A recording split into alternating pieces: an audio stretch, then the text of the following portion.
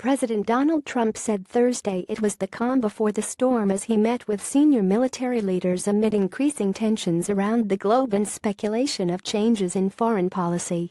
The president's use of the ominous phrase prompted others to question what he meant by it, to which the president replied even more ominously, "You'll find out." Trump said he expected the Pentagon brass in the room to offer him a broad range of military options, when needed, at a much faster pace. Multiple reports, however, have suggested the White House next week will effectively scrap the Iran nuclear deal signed by the Obama administration in 2015, kick-starting a new standoff between Iran and the U.S. Trump, who earlier said Iran had not lived up to the spirit of the nuclear deal, was expected to decertify and denounce the controversial accord as not being in the U.S. national interest, passing the issue to Congress, The Washington Post reported. Such a move would trigger a 60-day period which it would be up to Congress to decide whether to impose sanctions on Iran. President Donald Trump welcomes Pentagon officials to the Oval Office, October 5, 2017.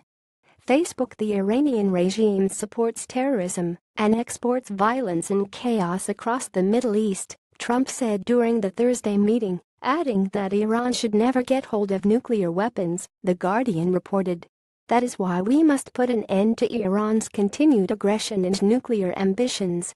You will be hearing about Iran very shortly, he added.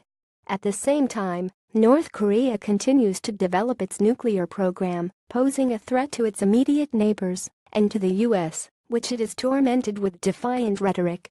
Trump recently threatened to totally destroy the rogue country if it attacks the U.S. or its allies. At the Thursday meeting, Trump reiterated his administration's opposition to North Korean leader Kim Jong-un, saying the U.S. would not allow this dictatorship to threaten our nation or allies with unimaginable loss of life.